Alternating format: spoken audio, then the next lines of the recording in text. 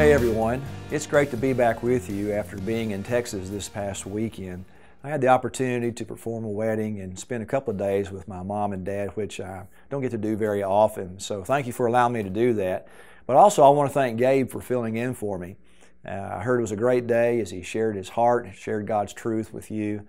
But I look forward to being back with you this coming Sunday as we continue to study the names of God. This week I'm going to kind of turn and go into the New Testament, and we'll look at some of those names. I'm very excited to share God's Word with you. I also want to share a couple of dates that are coming up. On April the 14th, Friday evening, we're going to have our Good Friday service. That will start at 5:30 and will end about 6:30. Child care will be available, so we want to make sure you can come as a family and have a wonderful experience that evening. But then, of course, 2 days later will be Easter Sunday. And on April the 16th, we want to encourage you to come and join us as we worship the Lord. And it's the Lord's Day. It's the day of all days for Christians. But I also want you to prayerfully consider asking someone to come join you and worship with us that Sunday.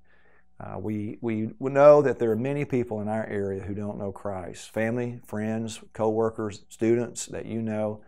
And what a great day to invite them to come and hear the greatest thing that's ever happened on the universe, in the universe, on this planet, is that's when Christ was raised from the dead. And what that means, the implications of that.